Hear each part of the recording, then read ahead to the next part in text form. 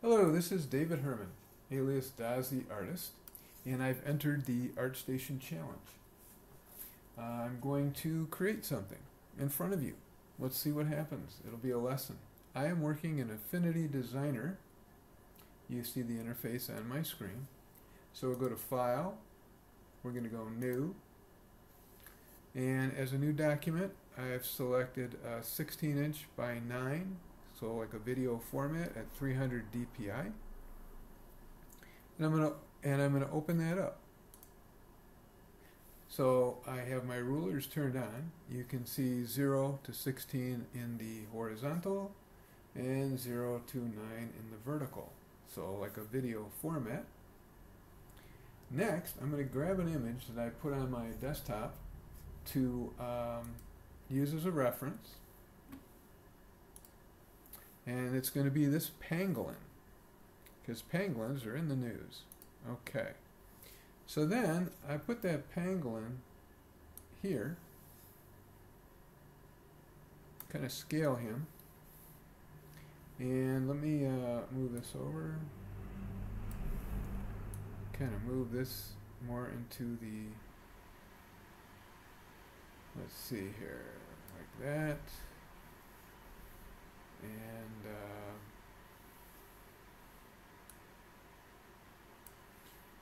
yeah, let's hope that's big enough, because I'm going to make him part robotic, I think, and part, so I'm going to say okay. So that's going to be good. Crop like that. Let's get our hand and see if it moves the whole file. Yes, it does. Perfect. Okay, so there's kind of, and if I wanted to move that even more, I could grab that and like that. That's kind of good there. Okay. So there's my reference. I'm going to save this. File, save as, Pangobot. Let's call him Pangobot.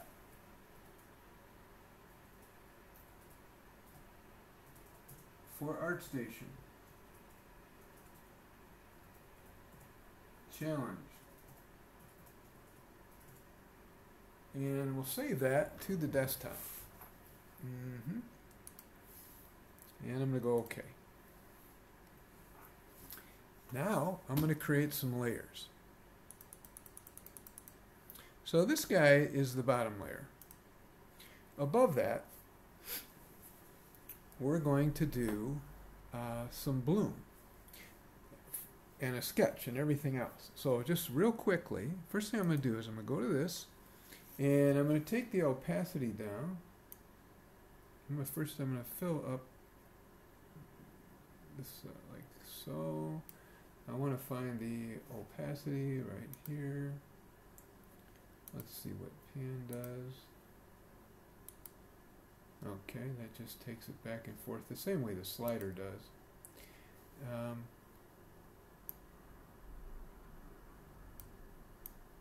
Right there. And then use hand to bring it back to the center of the screen, kind of. And then I'm going to change the opacity on that right here, where it says opacity on the right-hand side. So lighten that up a little bit.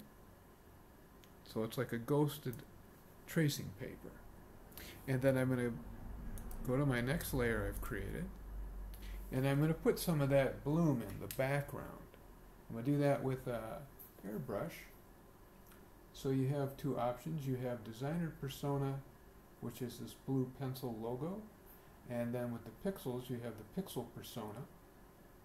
And we're going to use pixel persona, pick a brush, and do some airbrush background. And we're going to use pencil, and then I'm going to select one, and then I'm going to kind of play with the colors and get a background bloom going. So kind of similar to what they have, and then we'll play with it. Okay, and I'll do a sketch. So first thing I'm going to do is, I'm on that layer now, and I intend to do some brushing.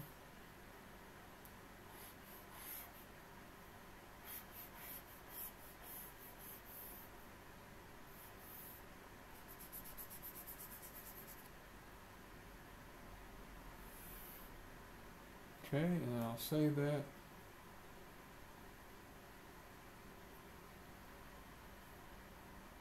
And then I'm going to come over here and I'm going to see if that worked. So you turn this off. You see we got the brush in for the background, just a little bit. We're just going to put some quick bloom in. And I'm going to use some bright stuff and some light stuff and just kind of move around.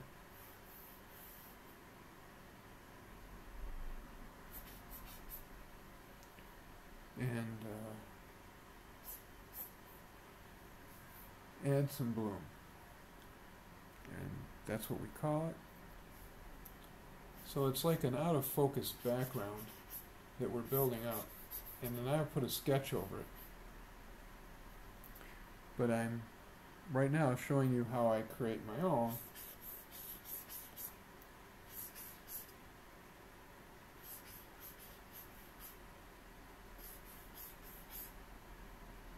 Like that. And I want this to be a little redder. You know, you get into mauves, you can get into whatever color you like.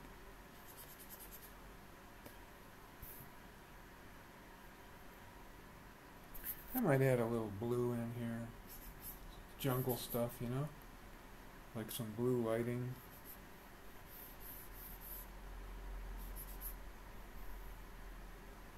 And so if I turn this off, you can kind of see I have this soft background swishing around right now.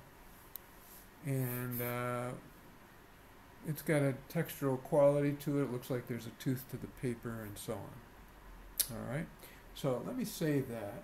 File, save it, save as, and we called it this file, and we're going to save that. And I'll say you have it, and we say okay.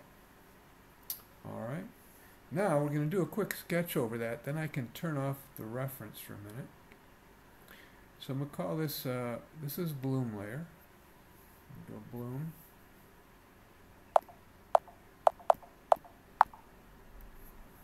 And I'm going to call this sketch in front of you. This is working at real time.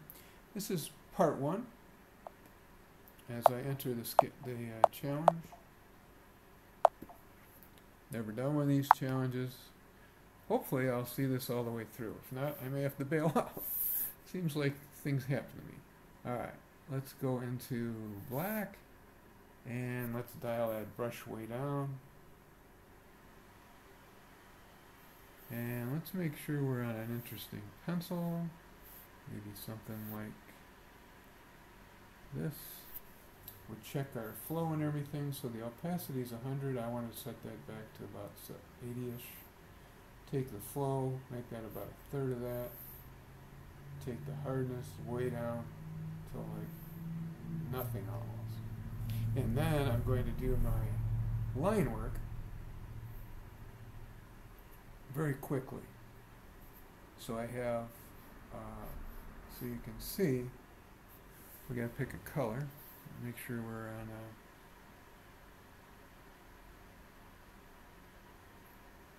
let's see there. Black, yeah, that should be good.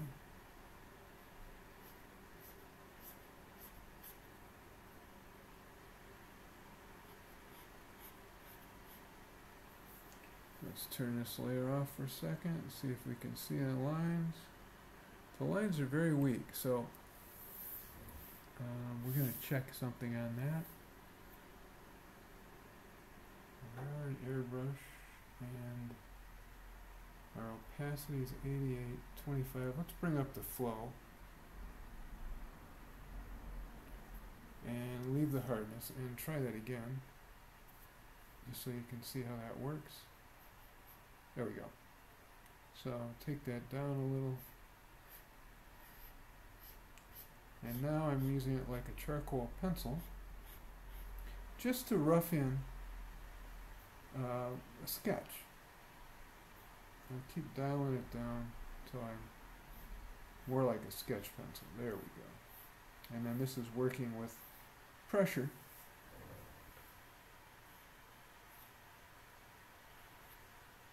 Just to give us a good start, you know, see where the information is. And then I will eyeball looking at the art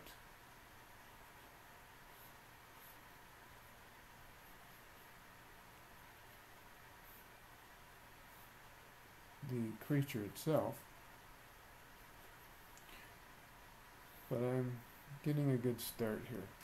Okay, and we're just going to come down a little. There we go. So let's get some of these scales in.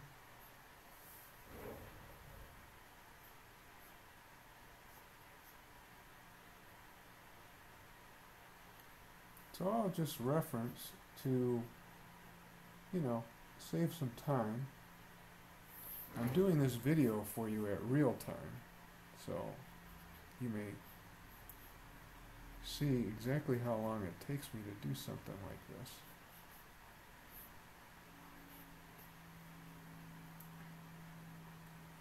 And we're going to just get off the smallest size.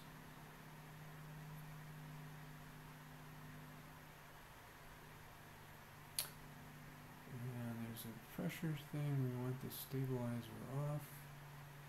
So there we go. Now it's pulling the pencil, we want that off.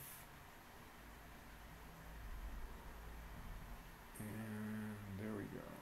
Let's see. Yeah. So there's different functions in Affinity Designer, and some let you see the drag. We don't want that right now because that is slowing down the process. This is speeding it up much more. So now you can watch me just rough in a creature. Very rough. Few key factors. You can see that the armor plates are like turtle shell or something. They're very rigid and bumpy and curved. They're convex. You know, they curve outward. And then you have its strange head shape.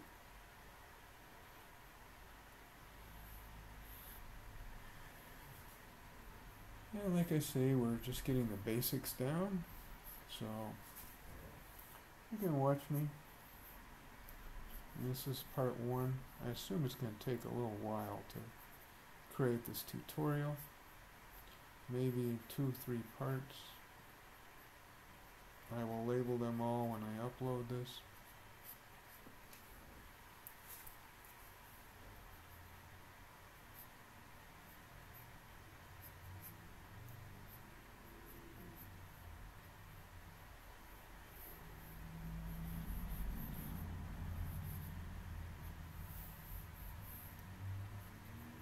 You know, it's also like an artichoke. You know, the vegetable. It's delicious with, you boil an artichoke or steam it and then put lemon butter on it. Very tasty. I go around my artichokes and cut all the points off. It's a little food prep. And then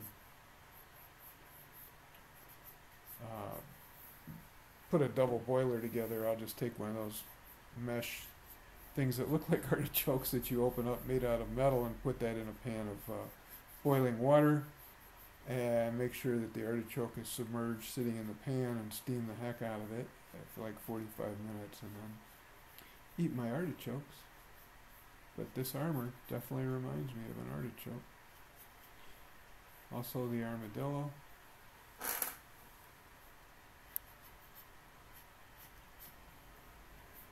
So a very curious creature. And very suitable, I think, to make something that looks robotic and at the same time realistic as this develops. Obviously, you don't want this to take a minute and a half sped up video. You want to see me really do what I do. So you know how to do it. It's supposed to be an informative tutorial.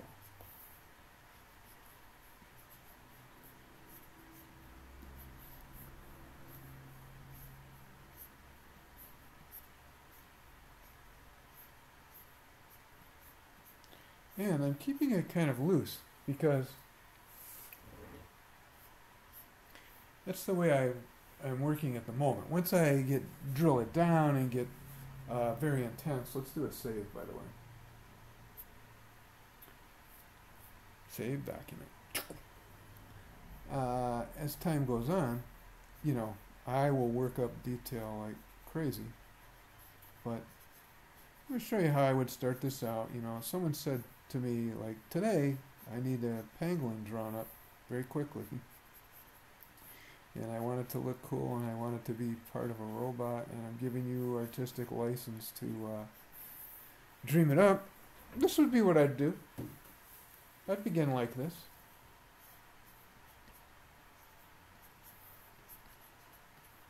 And the reason I'm kind of throwing this thicker pencil in is I'm thinking of it as the shadow. So it represents like a dark drop shadow. And then I'll find the color above it and detail things up. But we're going to get this going so you can see me turn off the art, and then I'll use the reference on the other screen to color. And it does have a tail. So this armored tail is what you're seeing out here. Just a curious animal. You know, again, like a platypus or something. You just don't know where the heck these things evolved from. How they got like this. Why animals have armor and some don't is just completely random. You know, and these are formidable creatures. I mean, they've got some sharp nails. Alright. Come down with the branch. We're going to outline the leg. It's got these 3 toes.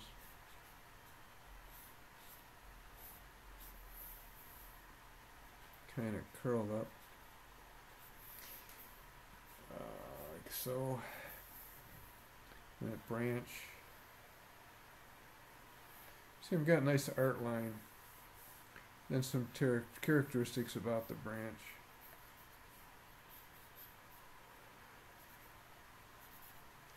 Pardon me, taking a yawn in there. And this branch actually is our kind of a scratchy looking branch, like the armor. Oddly enough, I'm sure there's, I forget what country they inhabit. But their tree reminds you of the penguin. Okay, let's do some striations, just to know it's circular bark kind of a thing. And save that. And then let's turn off our reference. Okay, so see how we did that? We've got something to go by very quickly without trying to freehand all that stuff. And, you know, this would be maybe nothing compared to the final, right? Okay, so let me bring up my reference on the other monitor. And now I'm going to kind of fine-tune this. So I'm going to go up to the next one. And I'm going to do some fine-tuning.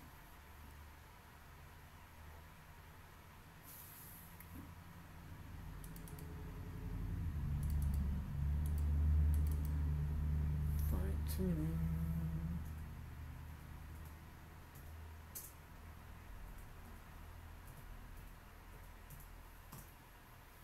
And I'm going to save this. So file save. Okay. Now, let me work up an interesting head. And I'm going to go into basic instead of pencil. Right there. And I'm going to select a basic brush, but it's like a line, but just a fuzzier kind of a brush. And I'm going to just shape the nose in here a little bit, which is a very curious thing. So we're gonna, so you can always bring up your reference, see? And you can see where the nose is. And if I look off camera, it's kind of a shape like this. I want to get in color. Get black.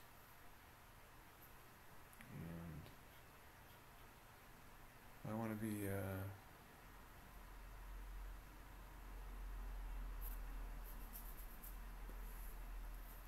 let me undo that. I just drew on the pangolin layer, but it's not a big problem. This is one thing you can learn also. You want to be thinking about your layers. So we're going to bring up the opacity.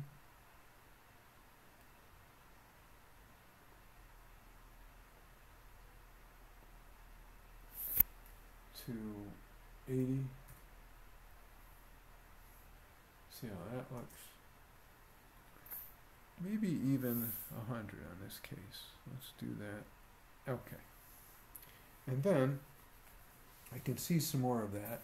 And I want to be working on my fine tuning layer. So let me click up there. I've got the brush. And I'm going to shape some of these parts of the nose. Just see, there we go.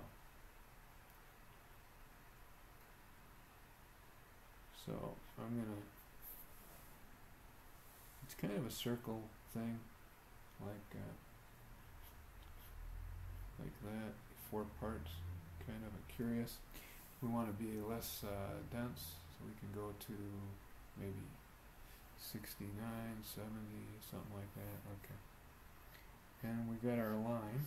And we're just, now we're kind of zooming in on more detail.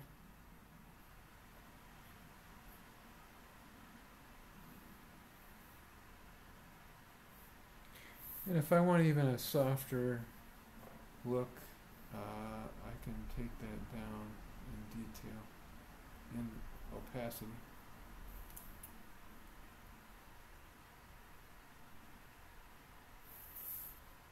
And blow in some air, black here and there. Just kind of get this going. Then this nose kind of comes back this way. Kind of fits to the head. And blocking the side, kind of like that. Because we're going to make kind of a semi-bot, semi-creature.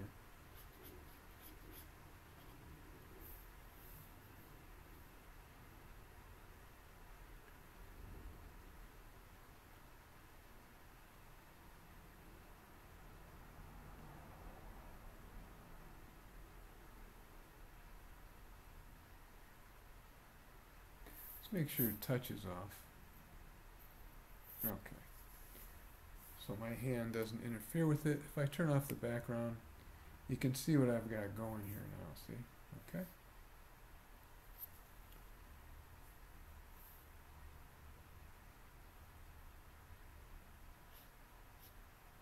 I'm just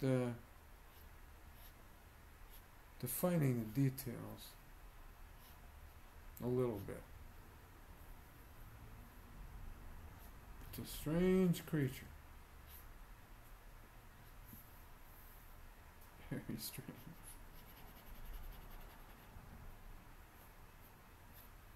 But this is how you might get going if you're me.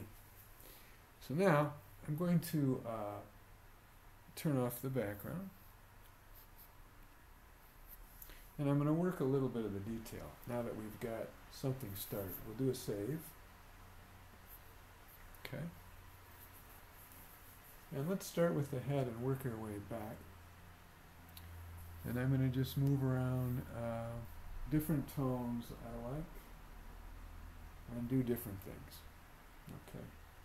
And we're just going to see what we come up with.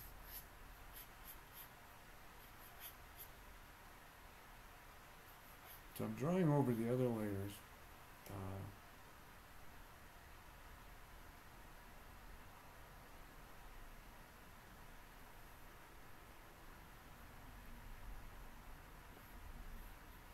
Kind of a wash. as I start to bring up detail into my pangolin. Now I'm going to do a head, but it's going to be kind of robotic now. We've got the idea.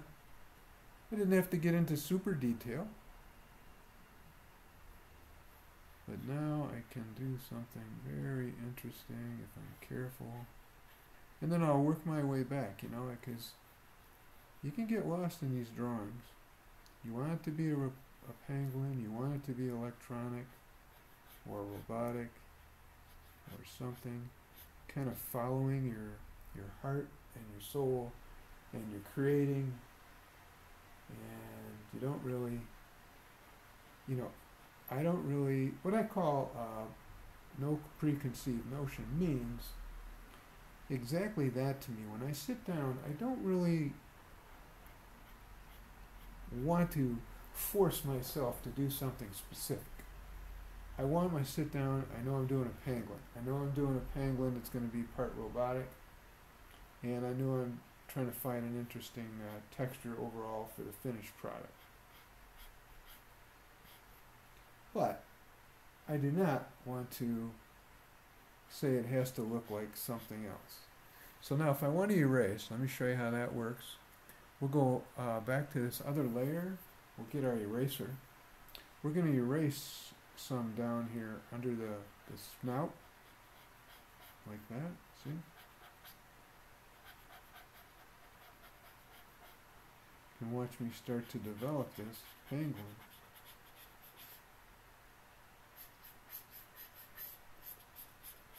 Doing amazing stuff with the digital pens. And then back to my fine-tuning layer, wherever those marks are, they're on one layer or the other. It's good to get this in your mind when it's short, of layers, not too many layers. And, you know, try and keep it fresh looking. Try and keep it organized. If the head looks a little bit wide, you can taper that down. You can draw a new line if you wanted.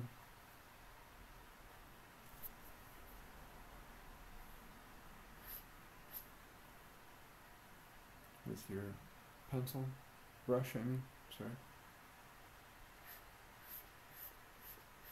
A little more elongated. Seems to come across like that, the feel, and then this way the feel. So we'll do that, we'll come here, and then we're gonna kind of go like this, where it all bends together, and save that.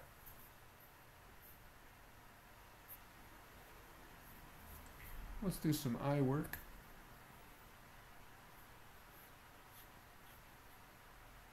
Round it out a little bit more. It's not a completely round opening. And it is like a skin flap that kind of cuts across, and you're looking into a lower section. Like that. It's kind of sacred geometry spiral. It's a very interesting optical illusion, is what it is. It's totally a spiral. So we would come around like this. I like sacred geometry, very important. And I put that in like this, and then it comes like this. And then it comes around, and it goes actually into the eye like that. So you can kind of spiral it that way. Quite mystical. So I'm coming this way around. See if I can do that, bring this to here. And then erase this line. There we go. So you see how that spirals around?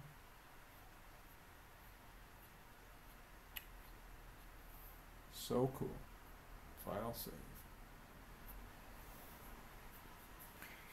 Oh boy, we got time to get this project done, but I could see where it's going to be a good one.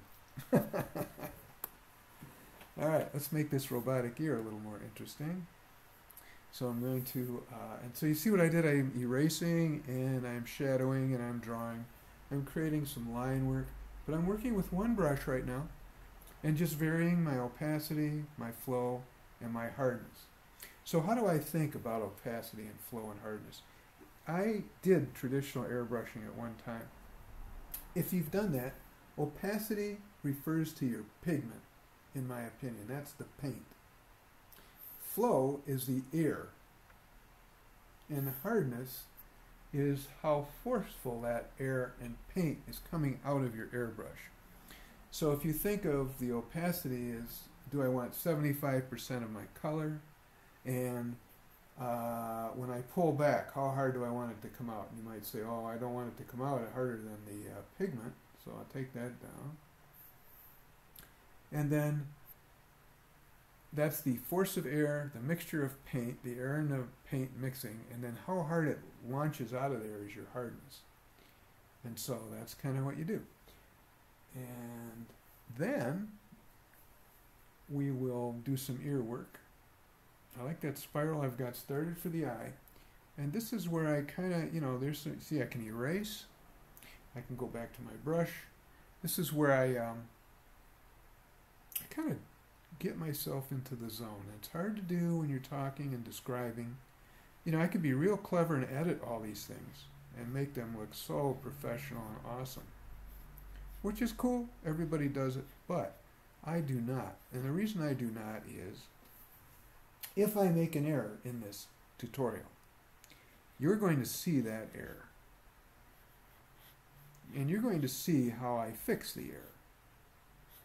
Because that's important to me. Now, I make a little modification. I have this piece hanging over in the front. It doesn't do that in the real creature, because we're going to modify this like a bot, into some shapes.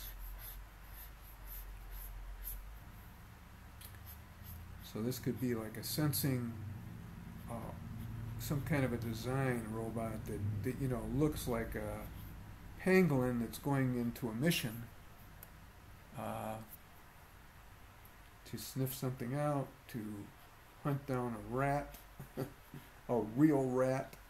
I have to take a little eraser, take some of this tip down in the front. See how I did that?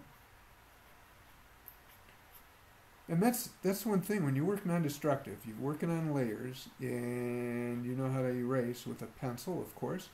To me, the most important transition for me as an old guy into the new ways of digital art, from being a traditional artist, a mixed media guy that worked primarily on canvas, MDF board, and 100-pound crescent cardboards, was to think in terms of, I want to do what I do traditionally, but know how to find those tools in a software program digitally. So this is what I showed you. I did a bloom. I just sprayed down a little color for the background. Then I went in and did a pencil sketch with maybe some vine charcoal, that thick black, or a black Prismacolor, And then I came in and I started working back and forth, let's say with chalks, pencils, airbrush. That's how I create. And I'm going to develop this head up some more. Let me just file save, because it's crucial to save that and not lose that. And we're going to do a little more airbrush work here. I'm not, I'll get into some of this color too in his head. Let's do that at the same time, and then I'll work my way back. I don't work with a palette. You have an eyedropper that can definitely pick up color. So if you wanted a little, blue, you can, wasp that in there, like wisp it in there. I mean, like there's thinking of a wasp, the insect, but wisping it in. That's what I would be doing with an airbrush. Just kind of that sound, as it's sprayed in. You get that highlight. You see already how that changes the image? A little bit here, a little bit there. Something to keep in mind as an old school guy is when we add highlights, there's many ways and tricks to do things, but primarily you're thinking of this, especially with chromes and with, because we're doing a bot-like head that's going to be part organic and part machinery. Everything above the horizon line, if you imagine a imaginary horizon line of this creature, would reflect the sky down. So that would be blues and yellows and crimsons and oranges and stuff that you see in the sky. Everything below that would be browns and blacks and dark colors to give it the metal reflections. So now we've kind of got this. Let's save this. I think that's a very good start for you to see how I began the drawing. I took a reference in. I started with a blank piece of paper. I laid my reference down like I had tagged it down. Then I put like a tracing paper over. I did my bloom, just a rough background. So I have that in my mind. And then a sketch and some fine-tuning sketching. And I kind of jump back and forth with colors and things in between the two layers. You can always move a layer. So to reiterate the fact about non-destructive, let's say I turn this layer off, you can see the sketch disappeared, right? So if the customer wanted me to change his background, I could go into the background. If I turn off the fine-tuning, there's the sketch, but you don't have all that nice artwork, right? I put some of this, if I turn this layer off, you can see the colors on that one also. It's an undercolor like. Now I'm going back to the fine-tuning layer, and I'm going to work on it. Okay? So, to make this more machinery, when I'm making it organic, I have it more soft. This is just me. When I make it look like machinery, I have more high contrast. Those are basic rules. I think they probably still teach in school. I haven't been in school in a long time. I have served a 4-year apprenticeship in lithography, became a journeyman many years ago in the field of printing, and then worked my way up till I was a self-employed print production manager back, I left that, 21 years ago when I became a tattoo artist, but prior to that I had done, 15 years in the print production business before they had computers and digital art. And then we segued into that. The first machines that I worked on digitally was called a Cytex, and it was a very, very, very, very primitive machine compared to what I have in my house now. And it cost $1,500,000, had to have a temperature controlled room, and it cost $25,000 a piece for the company to train us in that. Of course, it drove the company out of business because it was so hard to get business, people to experiment with it when none of the operators knew what they were doing, and people didn't know what to do with it anyways because they said, well, what is it? So an entire machine that you see like in a Twilight Zone movie where they have the reel-to-reel tapes, 9mm tapes going around them, and the whole room is temperature controlled, and under the floor is all the wires and ribbons and stuff like that. That machine was like $40K. It took hours and hours to do a 9x12 image. Giant files, tons of film. We wasted so much material because not even the manufacturers knew how to manage, what to do with them once they created them. Then, of course, the desktop revolution came about. And over the years, it kept getting more refined and more refined and more refined. And I did all my artwork and stuff on a light table, construction on a light table. And, with film and tools, we use magnifying glasses, we use scratching tools, we cut the hair off our brushes to make stipple brushes. Each guy had just his own collection of tools and airbrush stuff and everything. And so that's how we did it and then people said to us, well, the digital age is coming, you guys are all going to be dinosaurs and be replaced. And we said, what? You can't do this stuff with a machine. I don't even think when they initially started to write software for these things that they had any idea the level of sophistication we would get to today. I worked on an Intuos Pro tablet just for 5 years, and the first 2 were like just learning eye-hand coordination, where I finally could look up at my reference without looking down at my slate and draw. And then after 5 years of that, I said, I've got to draw on glass. This is just too cumbersome. I mean, you can do it. Everybody does it. They can't afford it. But I looked at all the brands on the internet, and you watch the videos, you see where they have shortcomings, what the artist doesn't know, what the machine can't do. It takes a ton of research. And then for me, I finally got the courage to go to Portland, Oregon, to where Wacom has a welcome center where you can bring your own computer or laptop in there, desktop or laptop or tablet, and hook it up to any of their equipment.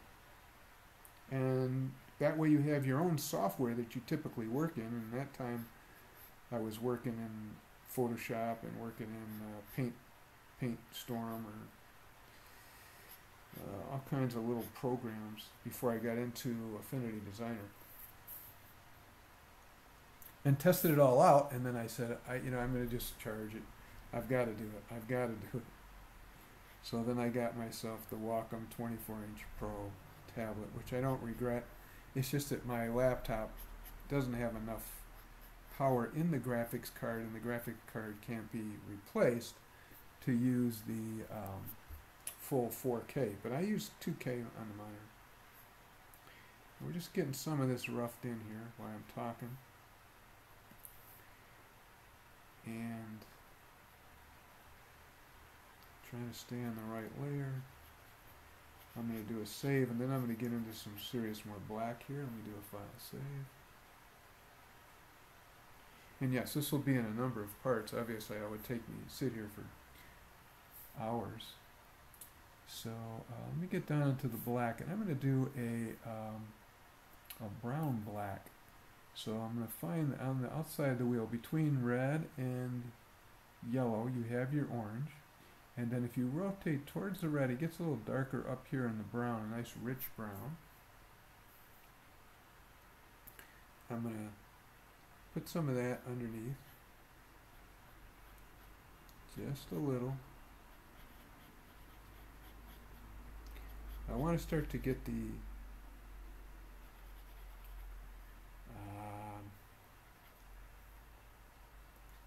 what do you call it? I want you to feel the form, whether it's convex or concave or stuff like that. And see, now he's robotic a little bit, and I'm going to articulate it with some nice lines, and I'm going to stipple it a little bit and do some things. But let's just, before I get my optical illusion tool out, that's my brain, get this going.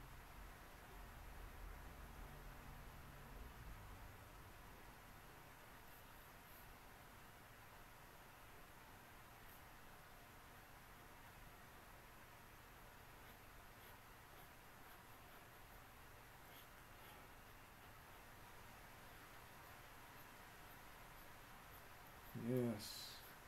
So if I stop talking for a minute, it's just because it's, to be honest with you, I have to think about drawing. I'm not going to, I don't do voiceovers. I don't do edits when these are done. And let's enlarge the head a little bit, right? So we'll go to the magnifying glass tool. We're going to bring this up, and we'll move this over nicely to where we can work on it in the middle. And you can see I've got like an Archimedes spiral of lights going around the eye and some stuff here, and still keeping the integrity of the pangolin, which is a good feeling. And again, I start to get into optical illusions and tricks I do. So here, one of my things as an artist, and I did all this in hard painting, I did it in like, not digital, but like painting on canvas. I can do way more digital than I can on canvas, to be honest with you, because it's just too time consuming. And when you actually weigh the cost Now, I don't sell any of my art yet, but it'll get there.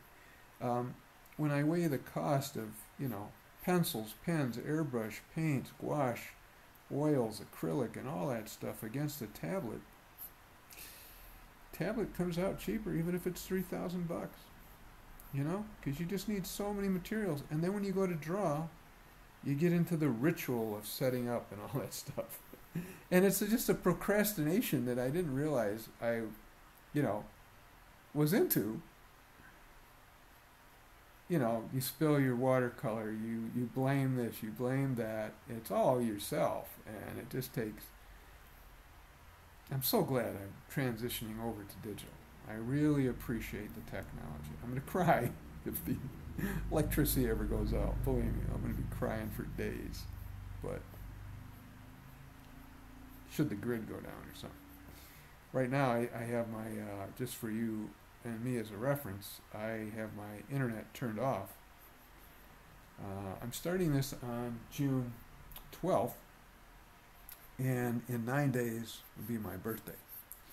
So I've really dedicated myself to getting to a certain point this year. And then there was COVID, and then there was my business, and then, I'm like a human like everybody else. I had to have an emergency eye operation in the middle of the COVID 6 weeks ago, and just, life always challenges us. And sees what you're made out of, So, this is my first challenge after this. One of the guys at ArtStation that I communicate with, because I didn't go to the digital art school, so for the technology, the modern age, I do have questions, And I'm a quick learner. If somebody explains something to me enough where I can take the ball and run with it, and do all the other things I do in life. I like to hike and camp and bicycle and kayak and write, and I keep myself active. Okay, so now you've watched me, and we're kind of like hanging out. I want to close that. I want to save it. I thank God that computers think that much for you and says, "Hey, you're hitting the wrong button, Dave. Don't do that." Yes, sir. Thank you for saving my butt. Other times I close it, and then I'm like, what did I just do? Okay, so now we're enhancing this metal. You're watching me do my own metal. There's everyone has their own look to stuff. Everyone, copies guys and gals and so on. Today, this is kind of like a puppet era. Things look more like puppets to me than art. They have kind of like the anime puppet look. All valid forms of art, but I have a different way of doing stuff, and I'm going to do that. So you're kind of watching me on the fly.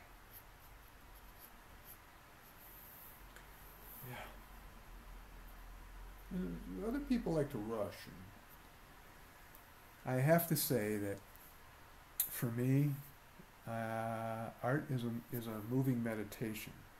And it just, when you get in that zone where you're spiritually, and I don't mean spiritually like religious spiritual, I mean like connected to the cosmic, where you just feel one with life and everything, and you're happy, and you're in that zone, and you're creating, and it's starting to flow, like right now. Right now we're kind of there. You watched it. It takes a long time. There's no editing. And the reason I do that is, if you're someone who's watching this, you can play this over and over. You can say, well, what did he do? I remember something he did. And what was it? Well, if it's just fast editing, and then you see it go 30,000 strokes, and then all of a sudden there's a glossy mark. You don't understand how the artist did that. I am doing this live. No edits. No edits. There won't be any edits in this. I want you to see. See, I made something on the left above, and I'm making something on the right that compares to that, because I just found something, again, these eyes could move around like chameleons.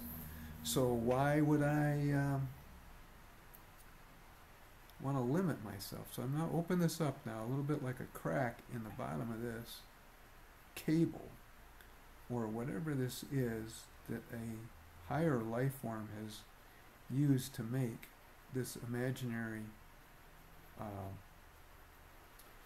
I don't even know what to call these things. I think of them as being part organic, part biology, part metallic, part crystal, part machine, part anything. And, when it's a human, I call it like a transhuman.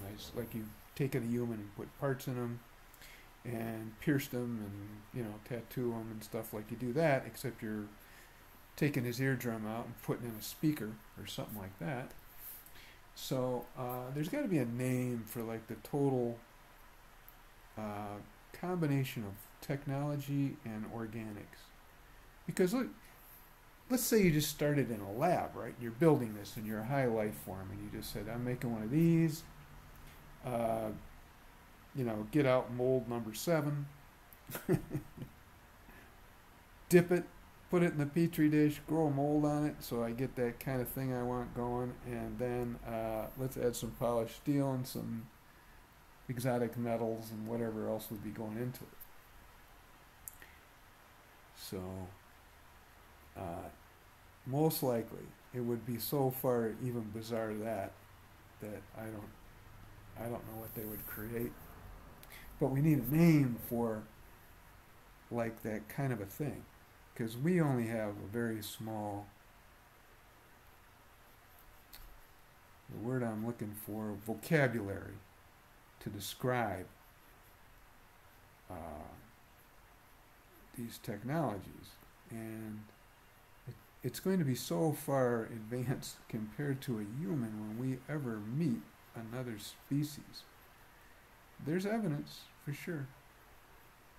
Alright, so focusing on the art. As an artist, I do mind wander. But I'm drawing live for you. You're getting to see that. And you're getting to see how I modify it as I fly along.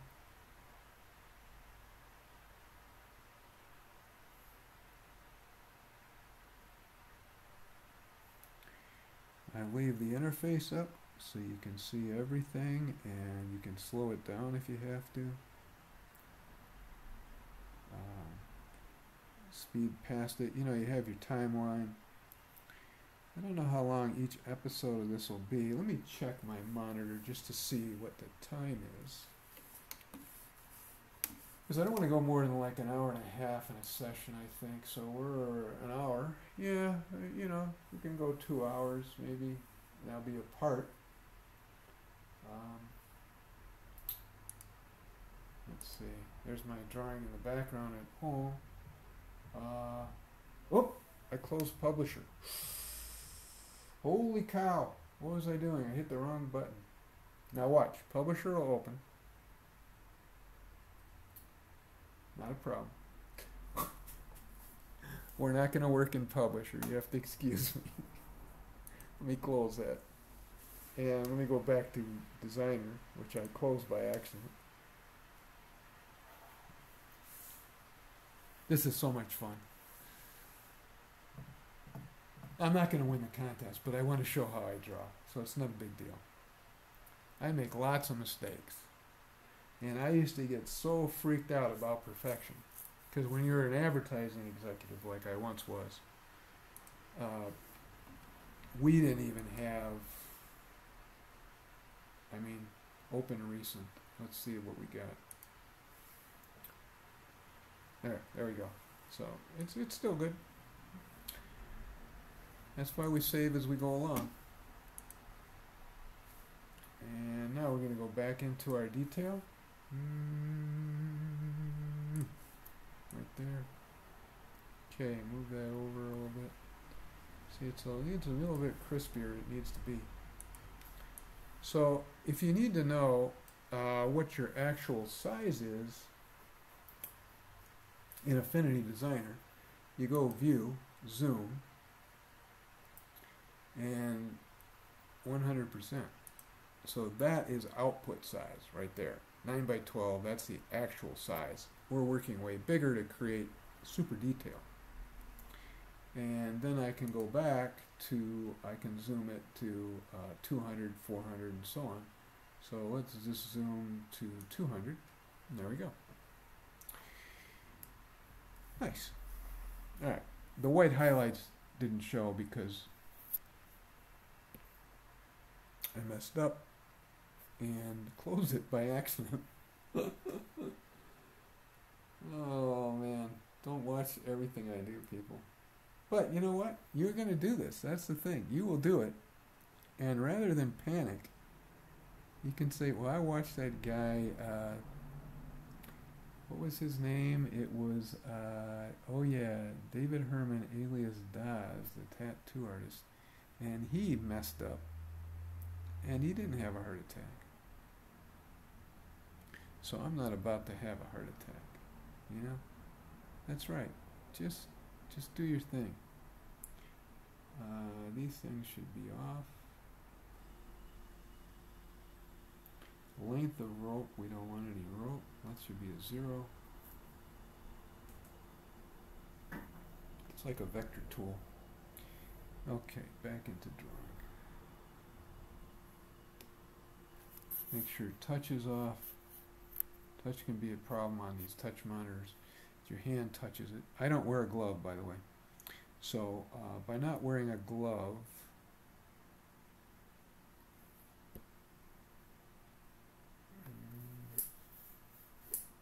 not sure what's happening here. I think we need to save, maybe.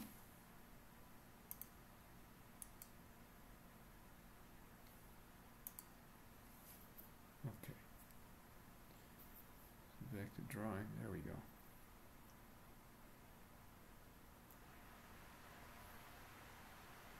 Just subtle stuff. Some highlights here and there. So bring this is the closest to the viewer. So something I think about is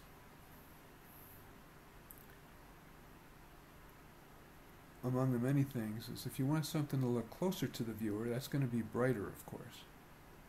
And if you want something to be further away from your viewer, it's going to be darker or have more shadow, or, you know, catch just a glint. See, this is just catching a glint on this hard surface.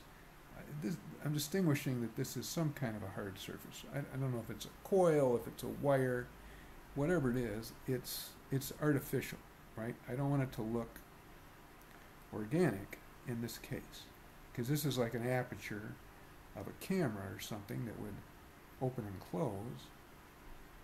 And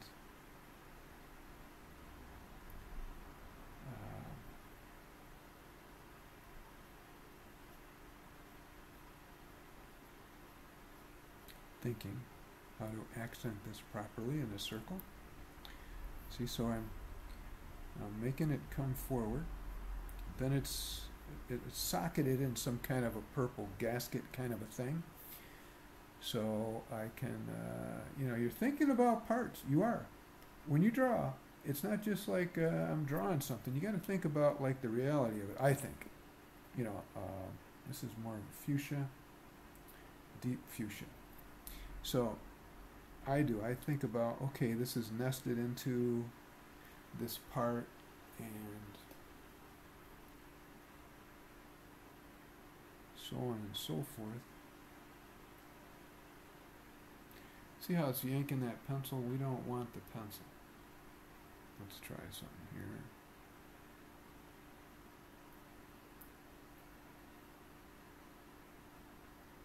Symmetry, rope length, that's what happened. The rope length should be 0.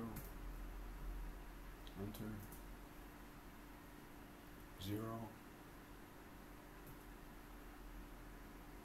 Enter. 0.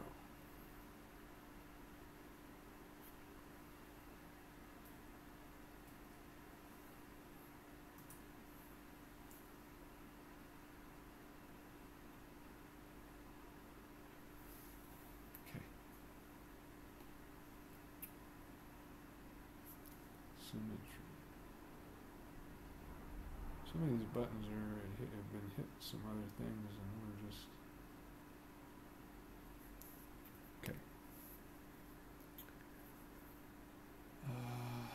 Okay, so now some more highlight right here.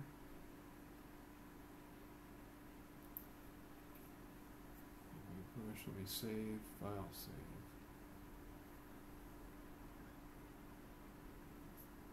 Make sure everything's cool. 100%. Flow, I want that flow up. I want to be able to see that. Opacity. And software has a tendency to do its own thing. This is the setting of the original pencil when I put it up. So when I reopened the program, it changed all the nice metrics I had set up there. Right? And that was my bad, because I accidentally closed this while I was working. But if you do that, you know, say you're on a commission job, or you're on your own project, or you're doing something and you screw up, you could spend a year trying to figure out what happened. I leave this stuff in here to help anybody. You know, you can play it back and just watch me dial the knobs. And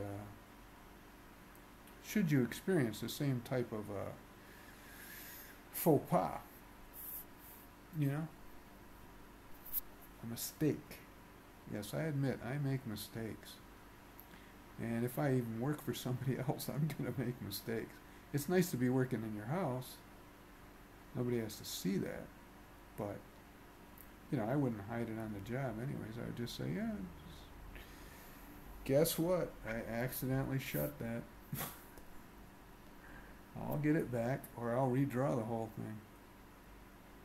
But that's why I'm showing you what I do to recover from an error.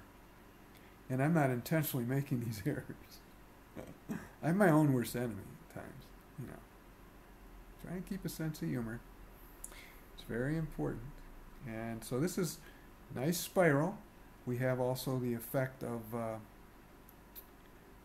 kind of the artichoke feel, octopus kind of a arm. You know, there's things I'm thinking about when I'm not talking, but that lend itself to, so you're making something, you want it to look like something, and people don't know what the reference is, but they know it looks like something to them.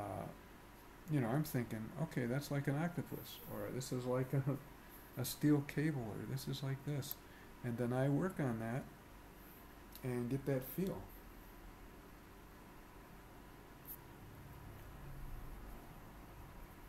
Now let's say I wanted an interesting eyelid over that, right? And I want to keep that separate. So I go to the next layer, and I could call this eyelid for now.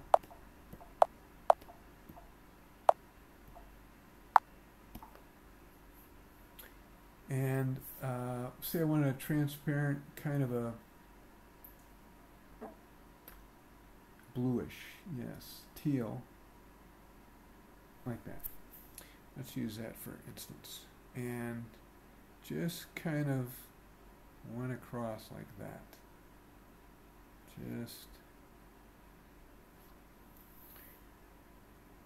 thinking about what that, you know, it's kind of a texture. What do I want to do? Okay, so I get it like that. Then I take my eraser and I'll fine tune the edge.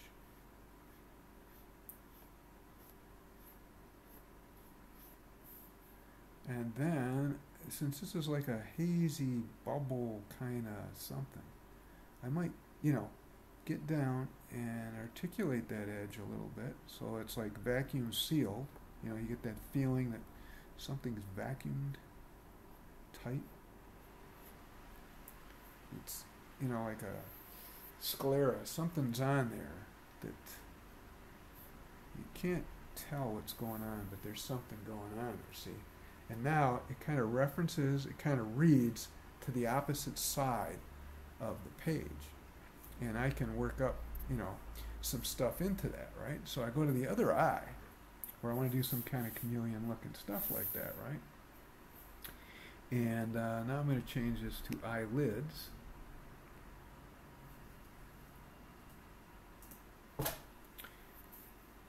And we're going to go over to the other one and do some articulation through the sclera there, or the coating, watch. I will get my brush. I'll kind of do some things like this, see? And your mind will make this work. Your brain will make it say, oh, okay, now I'm looking through the far eyeball. And this is how I'm working on the fly. Now, I didn't know what I was going to do. I had no idea. But then something just happened now. I got in the zone as the artist. I'm feeling, like we're making progress. I had a big accident. Accidents I have turned into inspirations. I don't freak out. It does you no good. You lose your energy and everything for nothing, If you're in a studio, you'd be walking around throwing stuff at your painting and kicking cans on the floor. And when you work digital, you just go, hey, okay, I'll fix it. Because there's no point to lose your mind. You can't have the kind of fun losing your mind digitally that you could when you had it in a studio with hard stuff going on. So say I want to soften some of that stuff, I can use this, I go over here to the brushes, there's a, let's click on some of these. You got the blur tool right there, and you can take that and just soften some of those edges. Like if I was using Conti crayon for this in the real world, I would take a Q-tip and I would soften that edge, see? That's how I think. Then I might want to erase some more of this edge around the face here. So I'm going to go back to my sketch first, go around the border of this head and see if that catches it. If it doesn't catch it, I have to go to that layer above it. Doesn't. So it's on my fine-tune layer. And that's how I stay non-destructive. See, I'm detailing. I thought, I better detail something while I'm thinking about it. Let's take the thickness of this far border down, from my sketch. I assure you, every professional artist in the world works like this. They're going through the same gyrations you and I are going through. And they just edit the video and then they look like genius. But they'll tell you themselves, this is a mess. This is a frickin' mess to try and keep your hands on, kind of keep a handle on everything. This is why there's layers, though. You see, I've been able to super modify and clean, and that's why it's non-destructive. I haven't destroyed anything. I haven't made it impossible for me to work. I made it easier for me to work by using layers. It's not working on that one, it's on this one, because sometimes when I'm talking, I'm on a different layer than I think I'm on, but that's not a problem because I'm on a layer, and the layer can always be found and modified. Look at that. This is starting to get sweet now, see? And I know I don't have a chance in this contest, but I'm going to go through with this contest. There's one guy I contact, I won't say his name, at ArtStation. He puts up with me. And I really love that guy. He's such a good man. He has a lot of patience. We're throwbacks to a different time. We're from the time that you see on TV called Mad Men. We had to get stuff done that took an enormous amount of man-hours before computers, just enormous. And the way you did that was you threw lots of people at the problem, lots of bodies, you had to coordinate all the different personalities. it's a wonder any of us kept our sanity that was in that profession. You know, the advertising world, believe it or not, is different than the world you guys are growing up in. Because when we grew up in it, it was one of the highest suicide rates. It was in the top 5. The suicide rate was highest among doctors, psychologists, and advertising executives. And in those professions, advertising people kept their sanity by just getting married over and over and over, because it was so hard to keep your spouse. You worked, 80 to 100 hours a week. You were under pressure. People screamed at you. You had to organize creative people. You had to carry debt till you got paid. It was just a challenge besides the brilliant things you could do as an artist. You had to solve business problems. You had pressure. It was ridiculous. And just like the economy had its up and downs today, it collapsed many times in my lifetime. Many times people lost their houses, their condos, their apartments, their jobs. The auto industry was a 5-year cycle. So the computer industry really hasn't experienced it so much.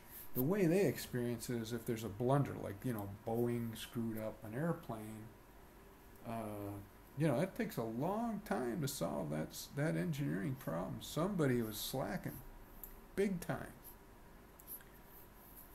They have to solve those problems. Somebody is going to drill that down. There's going to be a guy like me. That was my job. They'd call me up on a Friday night and say, look, there's a very important meeting Tuesday morning.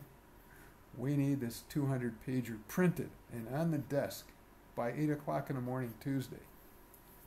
There's a room of artists, writers, designers that can't get anything done.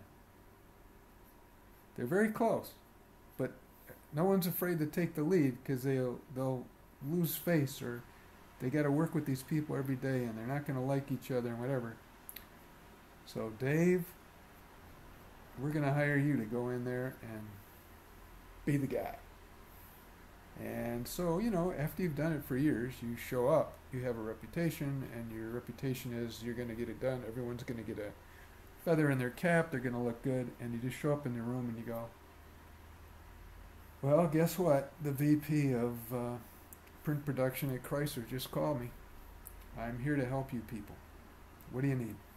And then I get it done. It's like calling the wolf in Kill Bill, or Reservoir Dogs, or was it Kill Bill? Tarantino's movie. I think it was not Kill Bill. I'm trying to think. Pulp Fiction, called the wolf. So I was like the wolf. There I go, fast as I can get there and get it solved. Whatever the problem was, I'm going to solve it. Unfortunately, after I take the beating for doing that, psychologically, emotionally, financially, it took 90 days to get my money. So, very hard to be an advertising exec back then. Most people worked for companies because they had thousands of perks and, paid vacations and all that stuff. When you're a broker, man, it's just, I don't want to get into it, but you got to have big ones.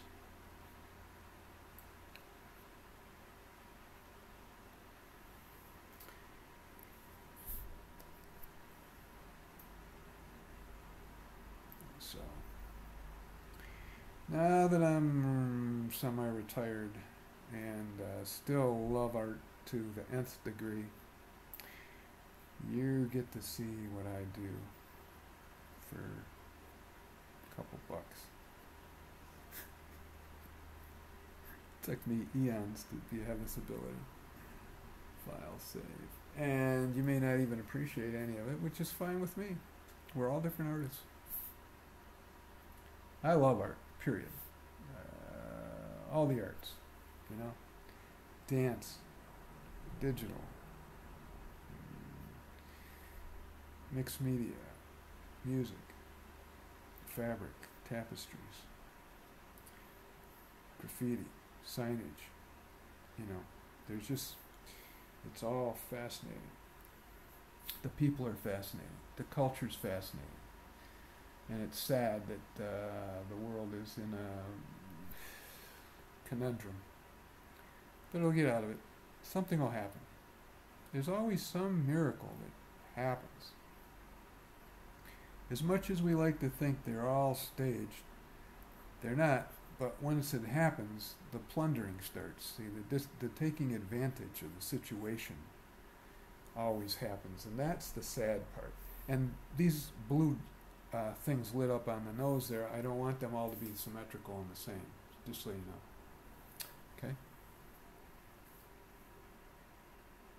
You see how we took that pangolin and we kind of robotic it up. Is that a word?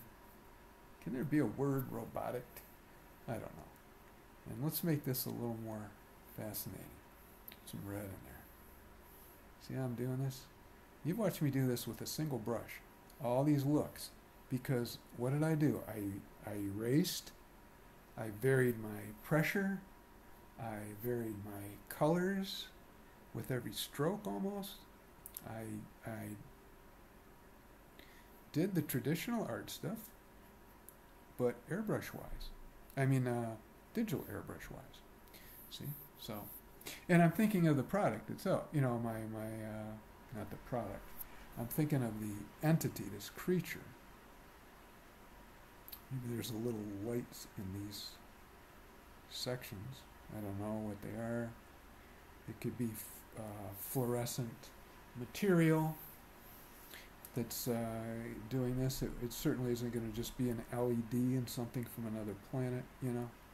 They're going to be using something more like, you know, something from the ocean that you bring it out into the light and this is what you get, a deep sea creature or something that's been hybridized. So, yes, I think of the bazaar. I want you to all be successful and eccentric. This year, I had every intention for my birthday to be on the road. I've been planning and making my Honda Element into a sleeping camper. I can now sleep in it. I now have a cargo thing on the back. I'm looking at getting a trailer. I built a portable tiki bar. I was going to have so much fun coming to meet all you digital artists all over the United States, trekking around. And then COVID happened and spoiled my plans. And I was going to do it, you know, as cheap as I could. In my car, I wanted to meet all these artists at these conventions and discuss how to get to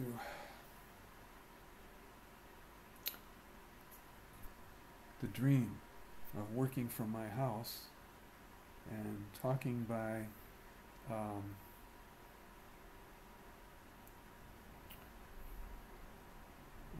conference calls and never leaving if I didn't have to earn a living, but go out and meet people at conventions and see the result of our collaborative work or something like that, you know. It all got spoiled. Okay, that's too much pressure, so we're cutting this down because I don't want that to be as bright. Alright?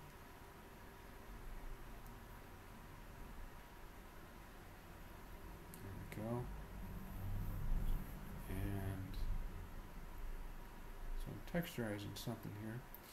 You know, people say bring in a texture. I'm playing with one brush. You're watching me do this all with one brush. I'm one brush dazzer. You know, of course I've changed it a few times, but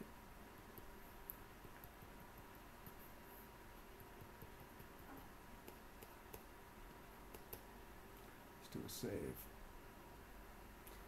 Especially when you're building a giant file, you have got to do your saves.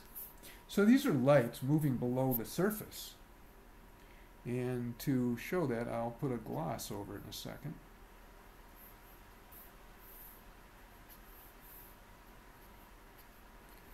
But I started to get colorful because the eyes got me excited with that. And then I go to my white, you know, and I will airbrush in like a little more articulation. I just don't want to be that strong. Let me take this opacity down.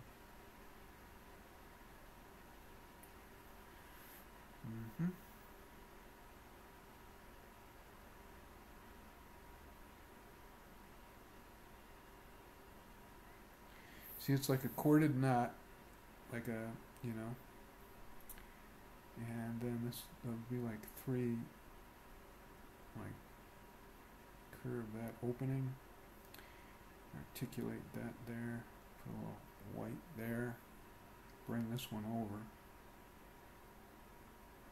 Something's happening as it moves downward, you know.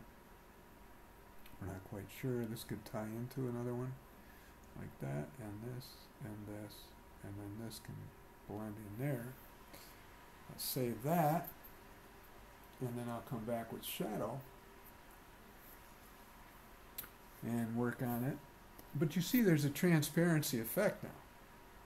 You clearly can see that. You can clearly see how I have hard surfaces, transparent surfaces, lit surfaces, glossy surfaces, matte surfaces, digitally with a very simple technique. It's a matter of the way I work, not the way everyone else does. That's for first part. But I use color, I use shadow, I use line, I create optical illusions. Here's going to be a hole. Put another hole in there, come down like this. Separate that. There's all that going on, and then we're going to kind of fuse this now, like draw some lines through here, just like cementing it together with shadow. It gives it depth and makes it believable solid out of it. Okay. Now mind you, I'm trying to stay original at the same time. So there's a lot of thinking going on in my head as I produce these. And it could be totally wrong by today's standards. I'm sure it is. I'm sure someone's going to say, well, that doesn't follow the book. Yeah, well, guess what? It doesn't follow any book. However, it does follow art rules. And it breaks rules.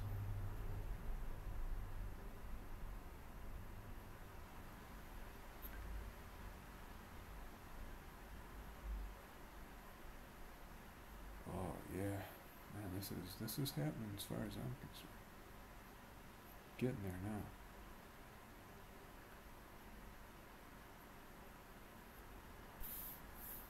Getting there now. Okay, so you're watching me draw for well over an hour now. I will take this first lesson up to 2 hours. Let me see where I'm at. Let me go back and look at the clock. Oh, 1:24. Okay, I got a lot of time. So let me save this. And pray that I don't destroy it before I get to 2 hours. I got to keep my focus. Very difficult. Today is a rainy off and on day, kind of overcast. In the northwest, I'm in Olympia, Washington, in case you wondered. And I had a nice breakfast out in this little tiki bar I built the last couple weeks with a buddy. Commissioned a carpenter friend to get a bunch of his scrap. I did a doodle on like a napkin kind of sketch. And we went to work. He took the sketch, he started it at his house, and then dragged it over on a trailer. And then we've really turned it into something cool, like out of the movie Kill Bill, or a spaghetti western, or a samurai movie, Japanese style. Very cool. Made out of scraps, cedar, and chunks of wood. But what started me off on it was he was cutting down a tree behind me that turned out to be black walnut. And I said, dude, that black walnut's worth a lot of money, man. You should go on the net, cut it up into boards and stuff. So he said, because you discovered that, what do you need? I said, well, I need this. He said, okay, I'll help you make that, and I will put a black walnut board on the shelf. So I literally have a black walnut shelf on my little tiny tiki bar that's raw cut from a fresh cut down tree 2.5 weeks ago, 3 weeks ago. There's no finish. We don't have any oils. We don't have anything on it. We don't have any varnishes or anything because we're still designing as we go. And it is so cool. Very, very cool. All right, I'm thinking this out as I go. It's getting to look interesting.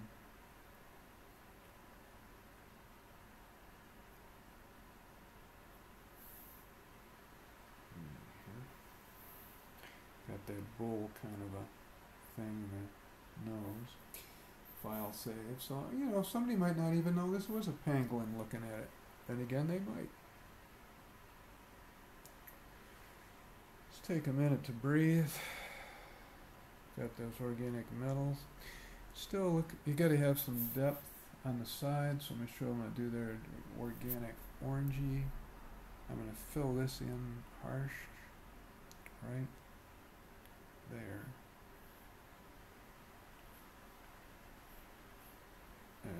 To make that lift, I'm going to do that in the middle a little bit.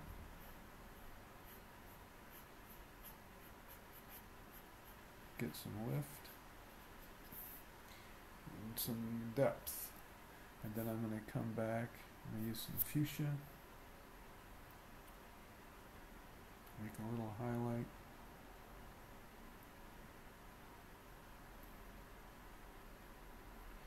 It's a little bit dark. Let's go brighter fuchsia.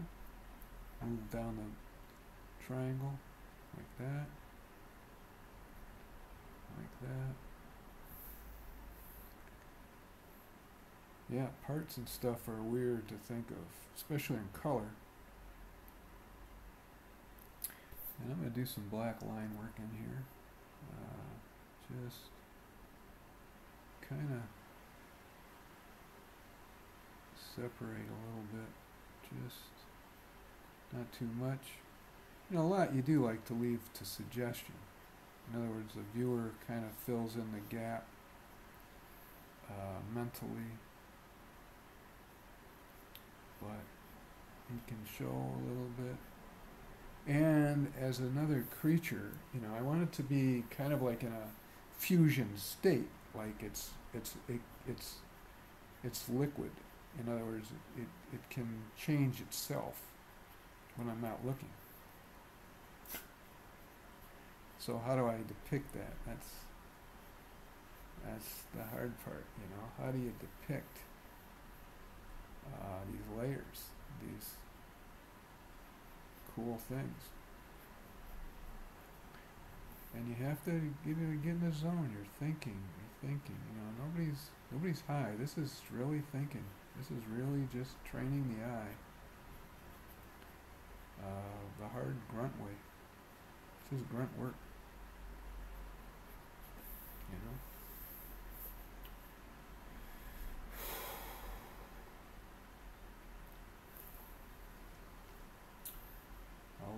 I like it. Now,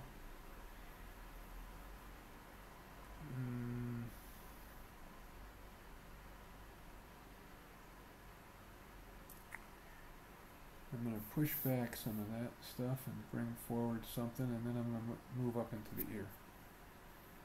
Okay, so we need a touch of the blue highlights on these sides, right up here.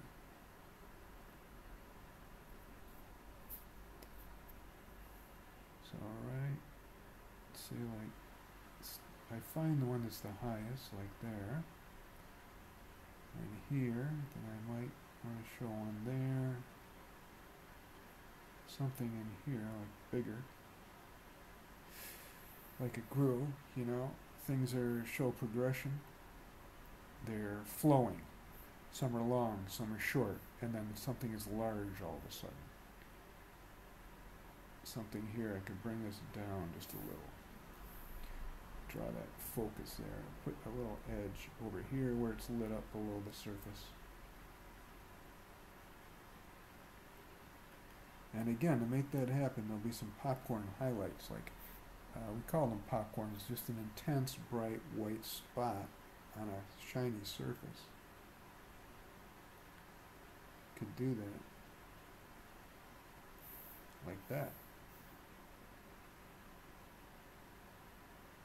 If it's internal or of its own, they would be in not the same, they could be in opposing directions because it's lit up internally. And so it's not the cast light, but it's its own light of the robotics. And so to get that feel is, every artist has their own way of doing it. I like to keep my style, and I know what I'm doing with reference to my style. It's a building. It's very much building up of stuff from different layers at the same time, different processes, and that looks pretty cool. And then this could maybe be here a little enhanced. And we got that kind of a feel now.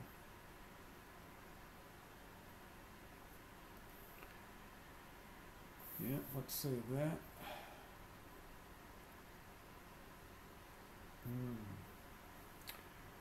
Very, very cool start. It's a good start right there.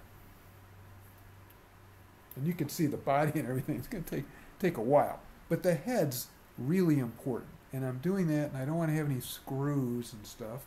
I want this to be very fluid, plasma type construction by an alien race of things that follow laws in the multiverse. So we wouldn't just be seeing what we see with the naked eye.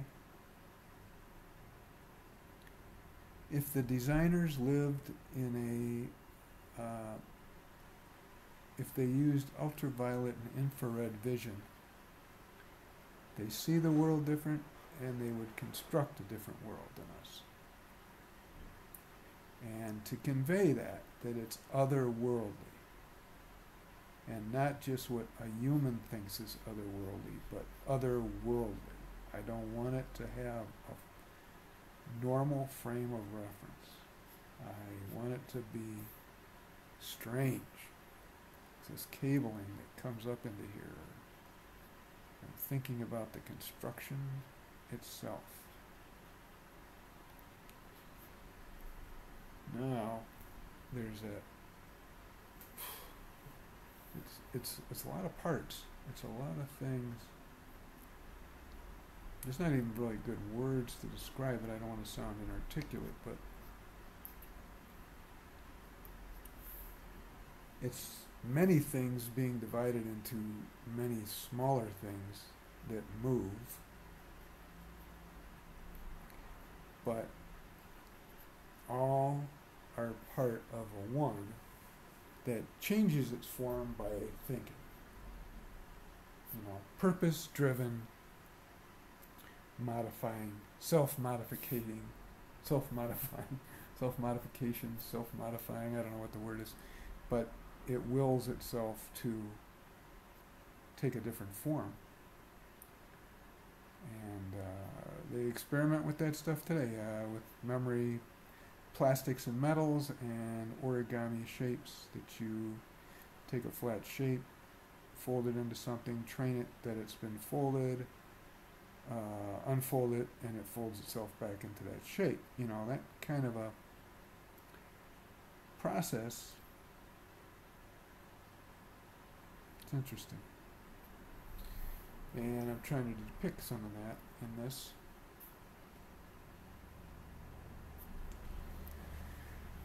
Yes, we're looking good. Let's look at that at actual size now. So view, zoom 100.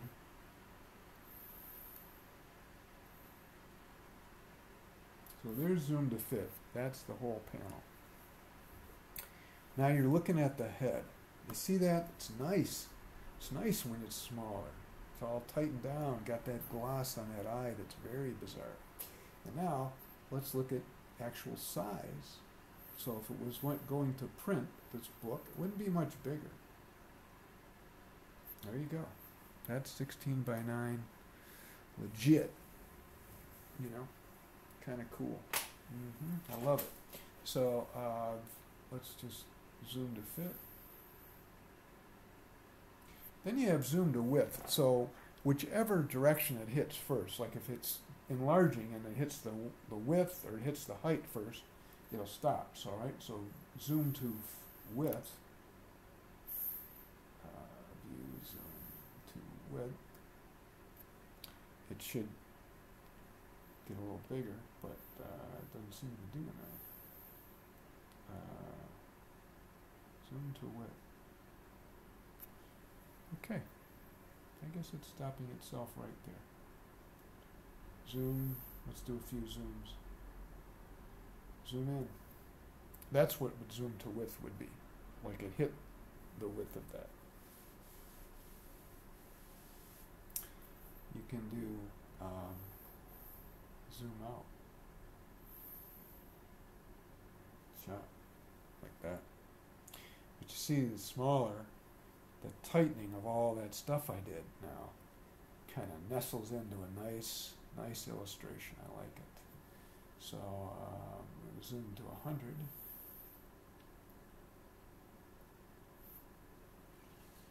Very cool. Let's make sure we have that saved. It's good. Let me check the time. Time is 1:37. I'm going to take a quick break. I'll be right back. And we will continue with the last 23 minutes of the first hour. Let me try and pause this.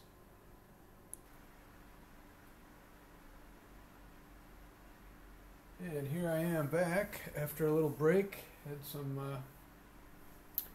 coffee, stood outside, fresh air. You know, it's hard to just sit and draw all the time. Okay, so let's finish this up for 2 hours. I got about 22 minutes to go. So I'm going to start working the body armor. Let me zoom in on that. Let's focus right here behind the head.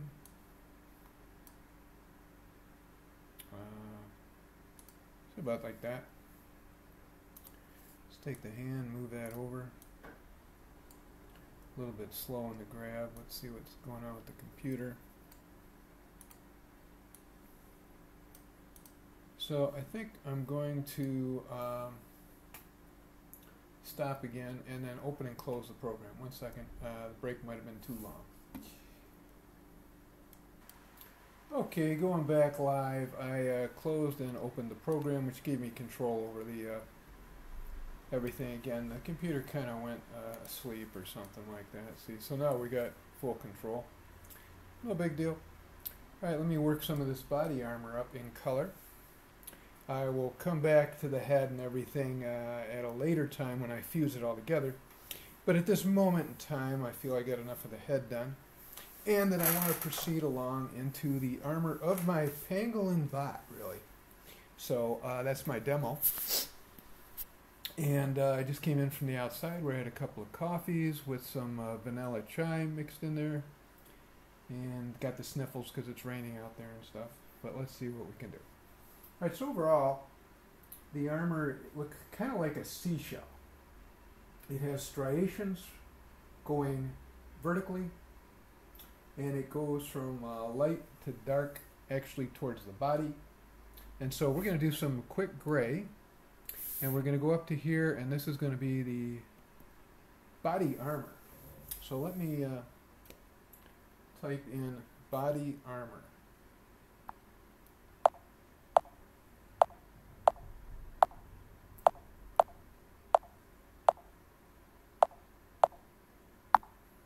think that's how you spell it, armor? Let's see. Good enough. I don't know if it's just the O or O-U-R, or more. Oh, but that's fine. So the gray is more mixed with a yellow. The pangolin's very strange. Kind of like a ochre. So I'm going to get to the kind of that ochre color. Let me find that nice. Looking at the pangolin, it's kind of this way-ish. And then the gray is like this. Let's go about there. Alright, and we'll turn on the, I'm going to be on the brush tool, so I want to get back to my pixel persona in Affinity Designer. And there we go. I got full control of everything. Let's brush in a little gray. I've got the eraser on. So, oh wait. Body armor. Oh, see, the minute I did that, you see that color wheel changed on me. Now, I have no idea why it does that when I flipped back and forth. Other than it recalls that was the last color when I was in Pixel Persona. But that's a flaw in their program, I think. It shouldn't do that. Okay? It should go to the color I select. Alright, so no big deal. I could write them a letter. Let somebody else write the letter. It's a secret now. Alright? We all know it. Alright. Getting a gray into here. Some little armor stuff going on.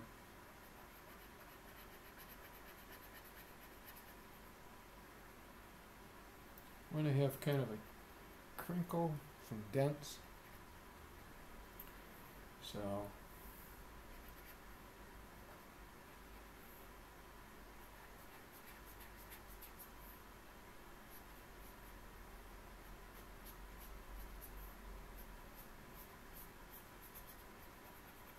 I'm looking at the black as a shadow.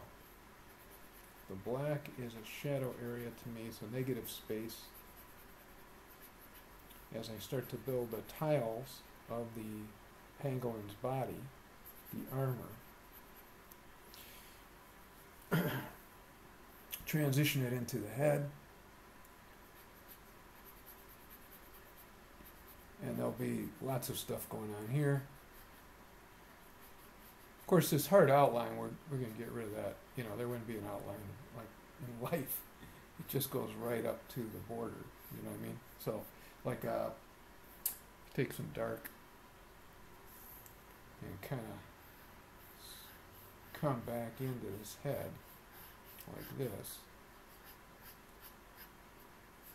You can also use that to work the surface, you know. Think of articulating the surface. And then coming up like this, no harsh line, and you got that. We'll separate the background and all that. I'm going to make my own little, I'll go, yeah, a little bit shape here and there as I build the armor, which, you know, because I'm creating my own thing, based on the pangolin, it doesn't have to be identical, of course. You know that.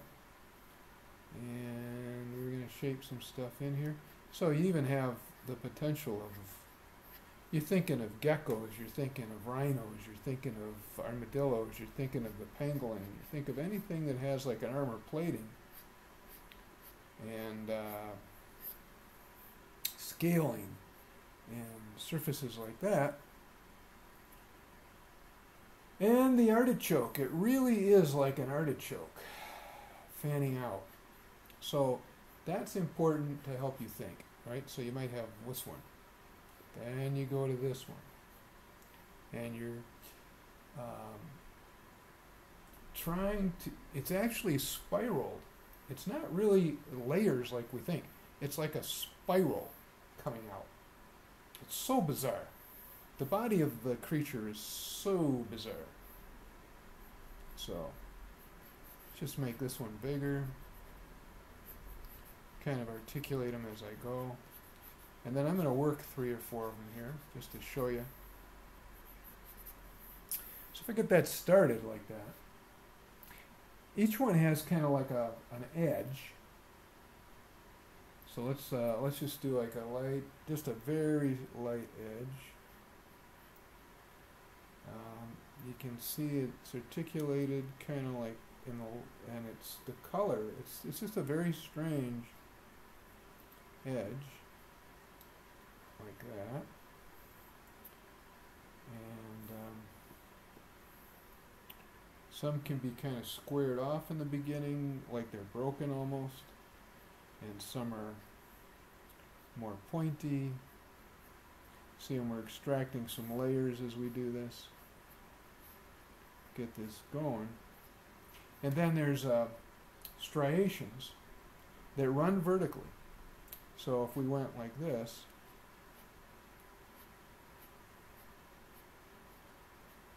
and keep them curved, you know, because there's a convex shape to it. So they wouldn't be straight lines, you know. You're going to shape the object by the wireframe line. It's very cool. You got to remember all this stuff though when you're drawing. You got to be thinking about all these things. Think, think, think.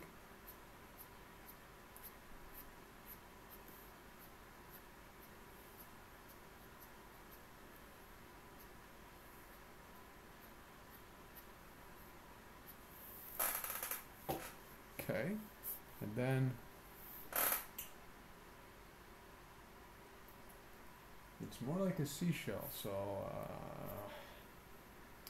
we're going to enlarge this a little bit to work on it. I want it darker inside though, so I'm going to come a little bit darker in between. Oh, mind the brush. A little darker in between.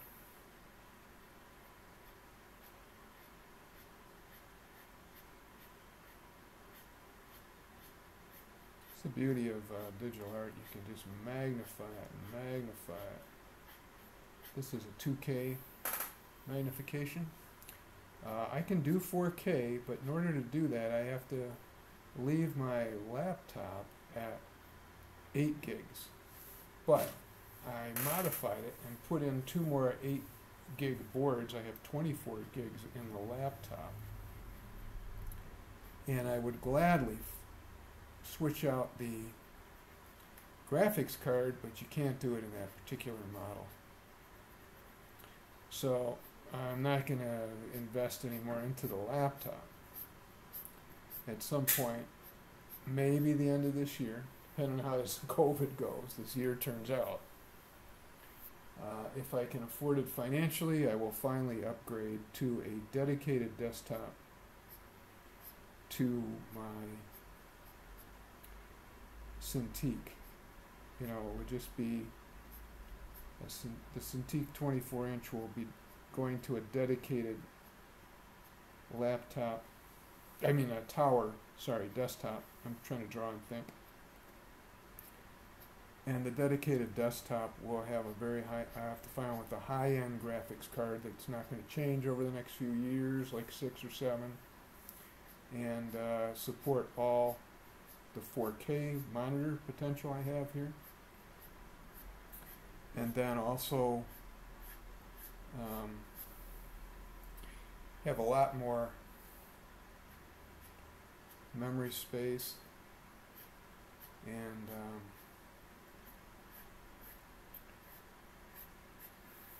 I don't know what you want to call it. Let me think for a minute.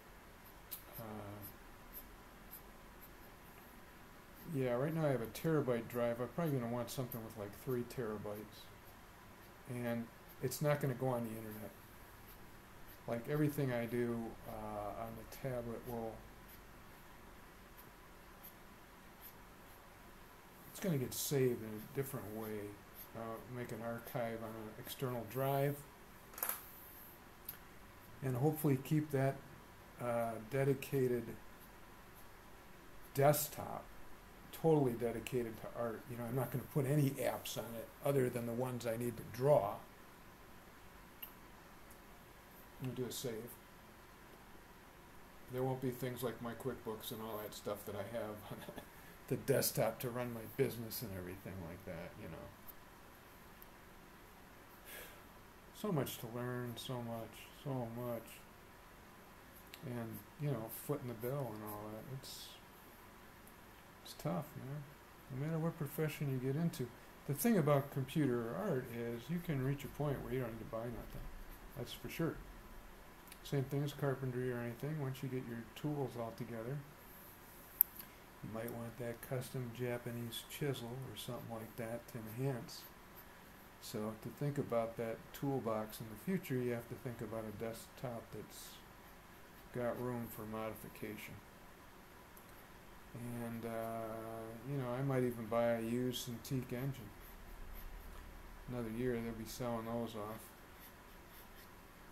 And the engine for this is probably pretty good. But I'm not paying that kind of dough that they want. No way. Ridiculous. Not for the poor man. Rich man, I guess, can afford it. But the poor man, no way. $3,500 for an engine is pricey. Those things should be $1,000, just so that artists can get into the field. Come on. Welcome. If you think of all the people you could sell your product to, it's not that it's just everyone has to have a Ferrari. You want great artists, man. That's the whole reason you design this stuff. Let them in. Make it cheaper. Help us during COVID, where people are losing their jobs, living off government subsidies. You know, I'm just saying the whole world has to kick in. And we can do this. Can make a beautiful thing happen. Let's do it. Let's be beautiful about it all.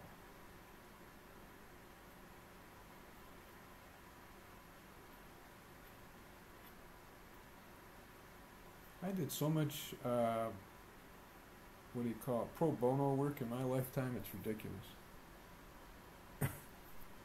Ridiculous. These corporations, they got to give something back.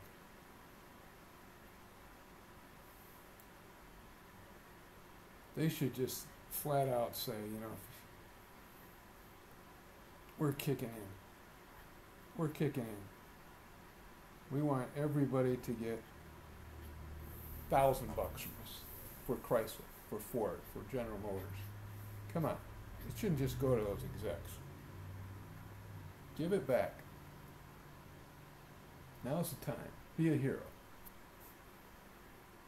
Be a hero. Alright. So, building this armor up with the articulations to look cool. And the color. Okay, so there's some scaly pieces now of what could be come off in sheets, be punched, shaped in the outlines warped, pieces put together as a mechanical device. That would not be a problem. So we're going to darken some areas, and then I'm going to put a few popcorns in there. Let me just crinkle them in. I'm looking at how they do that.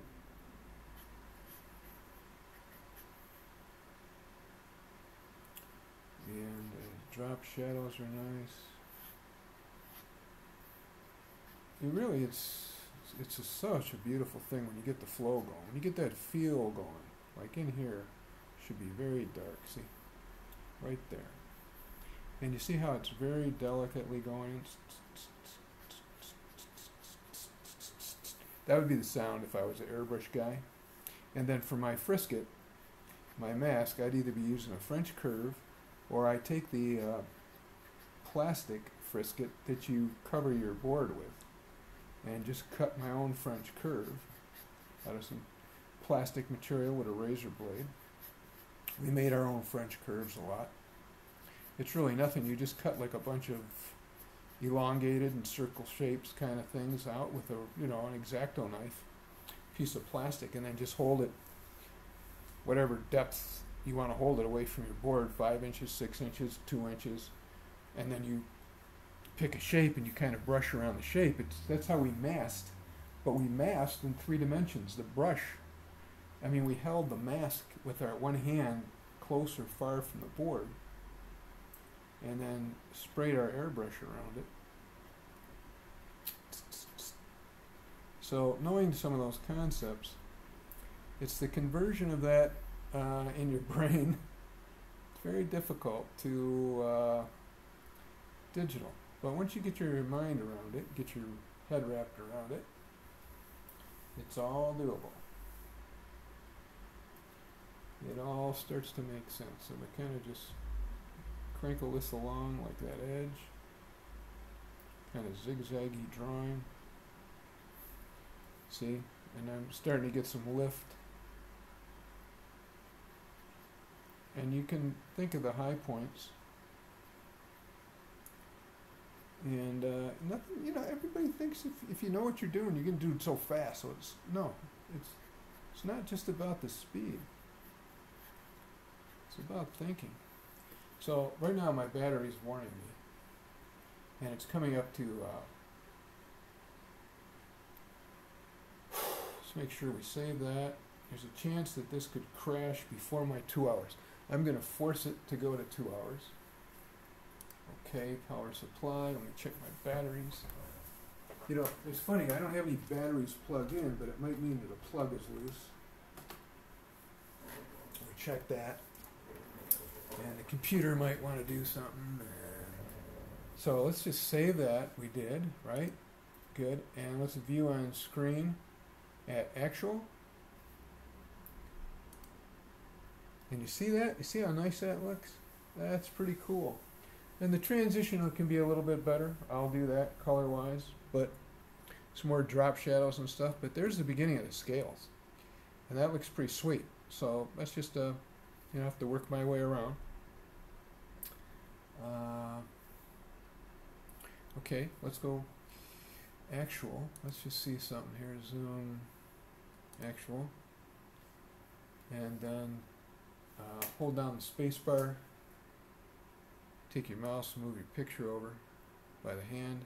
There's the actual size. If you measured it, let me just put a tape on there. I want to see something. I'm going to take my tape measure. And if I hold it up to the screen, when you say actual, that is it. That is really 9 inches. So you can do this. Hit the tab key. Let me show you a little trick. Oh, kapoof! It disappeared. Shouldn't do that. Back up. Designer closed. When I hit the tab key, I must have.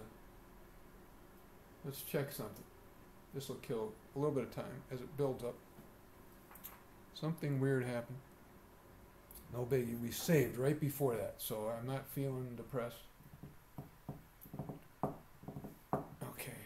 Close. Open recent. See, we got the speed. So get that, and let's hit the tab key again. So I want to be on there. Tab. Wow, tab is closing it for some reason. It shouldn't do that. Tab should just let you turn off your. It should turn off the interface. You know, you should just see the picture. But let's see what we can do about that.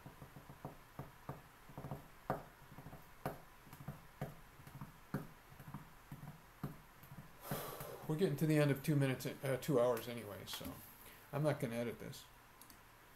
I'm going to bring this back up and then close it for us. Let's see, open recent. Okay. And then instead of tab, let me see what they got. File.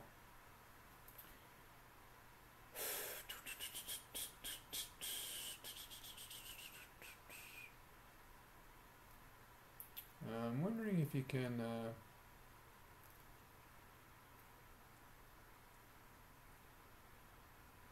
There's probably a way to turn off the studio. So let's see, right? Hide studio, right there. Let's try that. Yeah, see, and it went off. So I'm not sure what's causing that. But 2 hours is up, so I'm going to stop it. Thanks for watching this, part 1.